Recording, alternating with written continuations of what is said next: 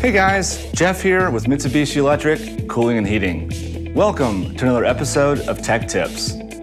Today, we're going to take a look at a 14-time flash at the indoor unit.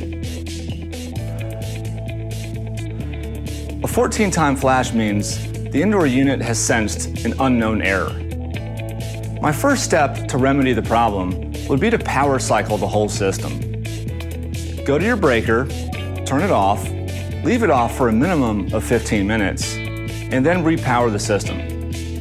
If this still doesn't resolve the problem, I'd recommend going to the outdoor unit and seeing if there's an error code there. Sometimes the outdoor unit gives a problem that the indoor unit can't recognize, therefore it gives you the unknown error. If this still won't fix the problem, then please feel free to call our tech support hotline. We hope you enjoyed this video. If there's a topic you want us to cover in the future, leave us a comment. Thanks for watching.